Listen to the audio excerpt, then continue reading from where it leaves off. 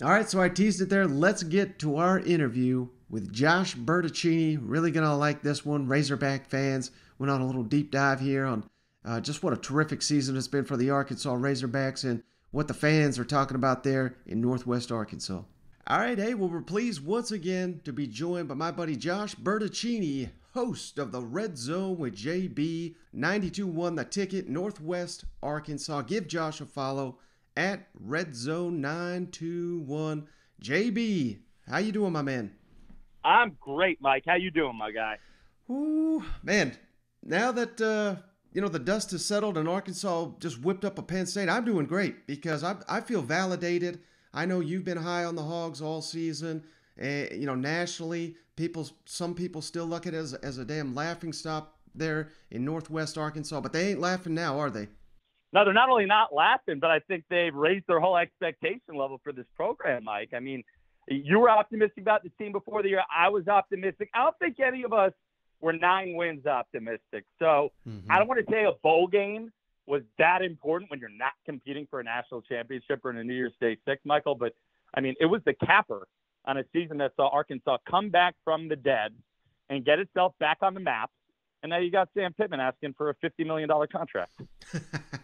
Well, yeah, it's okay. I was going to ask you about that in just a second, but could you imagine here about 2 years ago, you're hiring Sam Pittman, everybody's laughing at you, you're hiring this damn offensive line coach that's never been a head coach, and yet, then we go to the bowl game now, 2 years later. He's basically comparing Rice. I don't know if you caught, I'm sure you caught that. Basically comparing Penn State, led by James Franklin, who many people have as a top 10 coach in the country. He's comparing Right. his program to freaking Rice. And he's absolutely right. I mean, it looked like a warm up game before the SEC. I mean, how stunned are you? How quick they've turned this thing around? I mean, I'm surprised, Mike. I think that's a great question by you. Like, not whether Sam Pittman was going to do it, right? I love how you phrased that. Really, could Arkansas do it quickly? And I think, again, another spot where this is not going to make me look good today, Mike. Another spot where I was wrong. I thought, at least traditionally, it takes 3-4 recruiting cycles, right, to rebuild a program, to get your guys in there. But I think what we're seeing, we were talking about this here on 92 on the Ticket this morning on our morning show. I think what you're seeing is with the transfer portal, with the early signing, with a lot of guys trying to speed up high school credits and get themselves eligible early, or on the back end, having an extra year or two to work with, I think you could turn programs around a little quicker. I mean, I don't know how else to explain this, but something that I thought would take 3, 4, 5 years looks like it's taken Sam Pittman 2 or 3 years. And I know we'll look ahead before we're done, Mike, but I don't think this rebuilding project has peaked out even close to where it can get yet. No, and I really do believe that, this started last offseason. I believe it was either Christmas Eve or Christmas when Grant Morgan said, hey, I'm coming back. I'm going to be a super senior. And you just had so much buy-in from this team last offseason. It translated onto the field. And I think that helps a program like Arkansas who, for being honest here, they don't have the talent of an Alabama or a Georgia. But what they've got is they've got seniority. They've got players that are in the program for 4 or 5, now 6 seasons in some rare cases. And I think we're seeing that played a huge, huge advantage for Arkansas in SEC play. And we're already starting to see it with guys like Dalton Wagner coming back.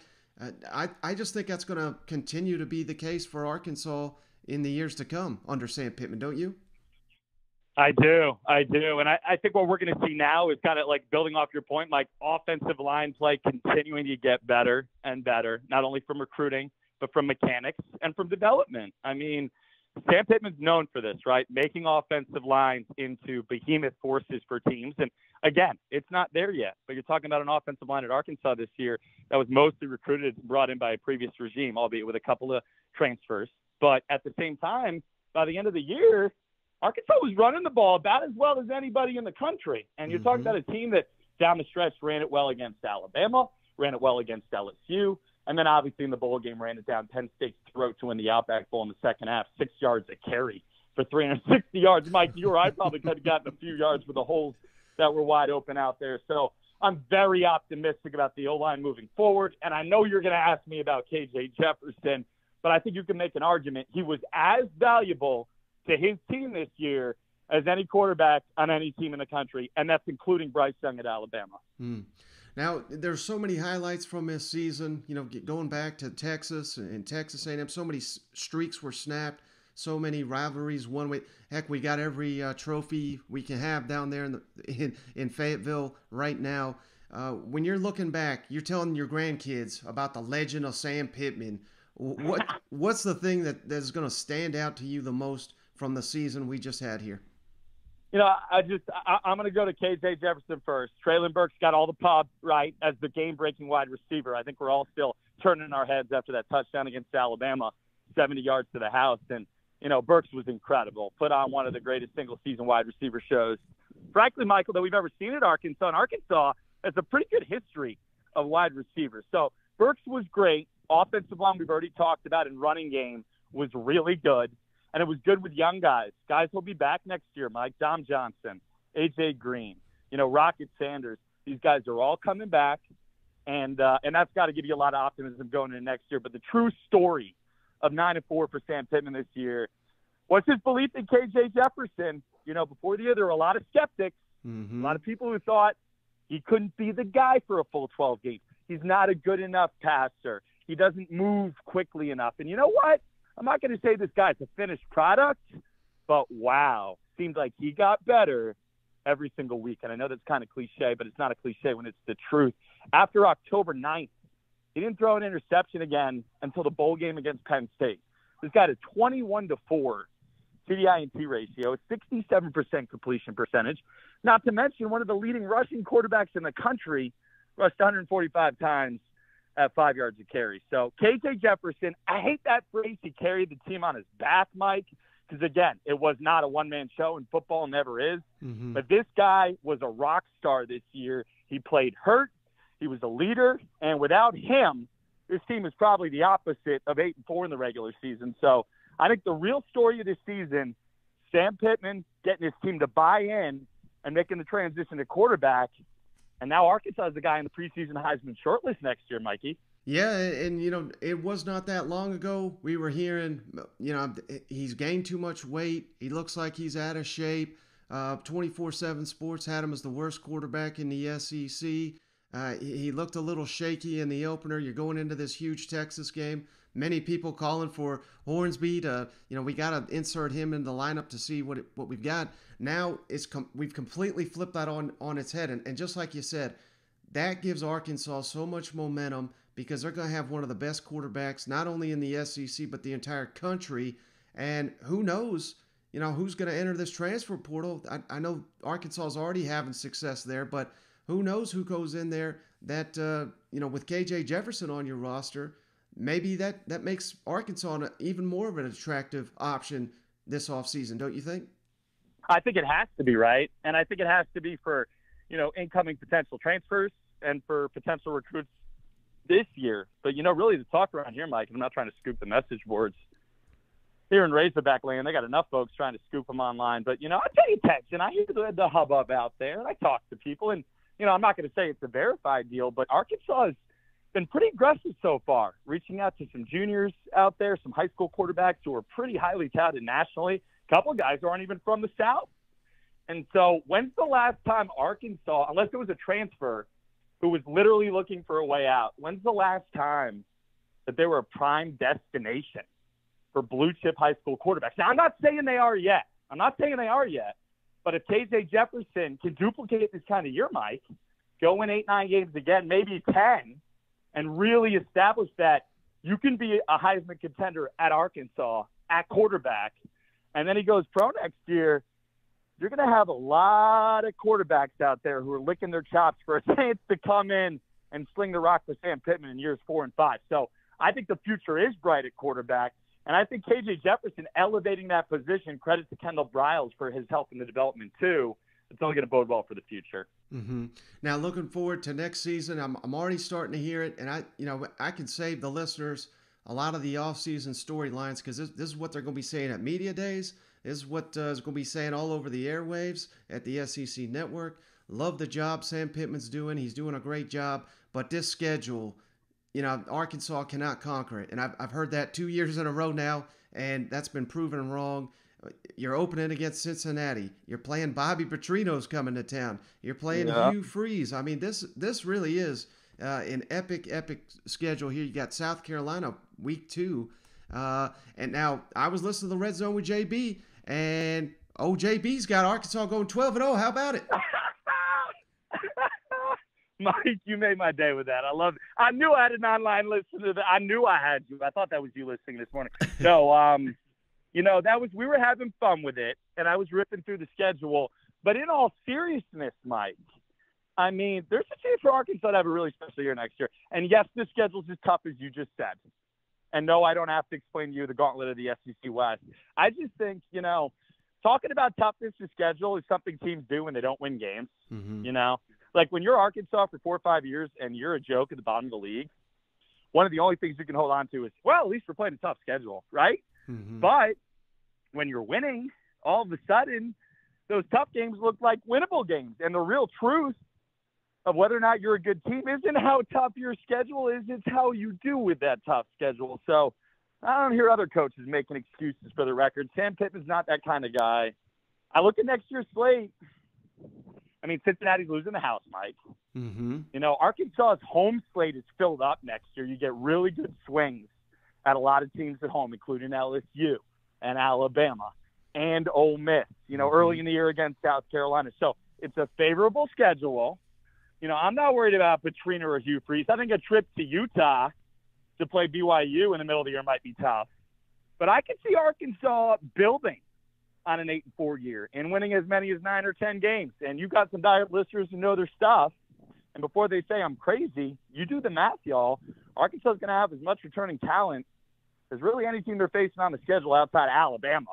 Mm-hmm. So I think it's going to be a really fun year getting ready for it, Mike. And, I mean, can we start 2022 right now? I'm ready. Let's go. September 3rd. Come on, Cincinnati. Let's go. Well, one thing you tease, and then this is going to be the biggest storyline in the offseason, I think, there in Arkansas. Sam Pittman, contract extension talk. We all know he switched agents to Jimmy Sexton. And I don't know how aware you are of the backstory. I'm sure you probably know a lot all about this, but a big reason why Sam Pittman is the head coach at the University of Arkansas right now is because Hunter Yurachek, he's got fed up with these damn buyouts. We had the worst head coach in the history of the SEC. We had to kick him to the curb, yet we had to give him all this money. And Yurachek's sitting here saying, why are we doing business this way? We cannot continue to do that. And, they got Sam Pittman on a discount, let's be honest. But at the same time, I think from the time Sam Pittman's been hired to today, I think you can make the case that he's been the best head coach, not in the SEC, I'm talking about the country, for the 2-year job he's done. So I'm conflicted here because I think the man deserves every penny he's going to get, but I also think that his success is largely based on his coordinators and the players, obviously. So I don't know. If I'm Sam Pittman, I go to Arkansas and say, I want the highest assistant salary pool in the country to keep my elite coaches here, and I want the highest recruiting budget, and pay me, what I'm worth. Give me a raise. But I don't know. I'm worried that he switched to Jimmy Sexton because Jimmy Sexton was the problem in the first place. And I know Sam Pittman's loyal to Arkansas, but I guarantee you, I know Jimmy Sexton isn't. What's your thoughts on this Sam Pittman contract extension?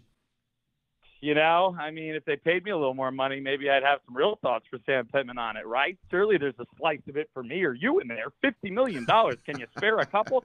But no, in all seriousness, you're on point here with one of the big narratives in Razorback land right now, Mike. I mean, you sound like you live here. I mean, like literally is the guy who came in and said, it's not about the money. That's his brand, right? Mm-hmm. Not about the money. I love the Hogs. I grew up in the area. I love the people. I got the dream house on the lake already there in Hot Springs. This is where I want to be. He comes in. He turns it around in 2 years like you started this conversation with. Now he goes back to Hunter Urish. At first he fires his agent. You're right. The agent he's had for years, his family friend. He fires her, the gal who got him the job. And he hires Jimmy Sexton, Mr. Super Agent, Super Money, which means he's not messing around.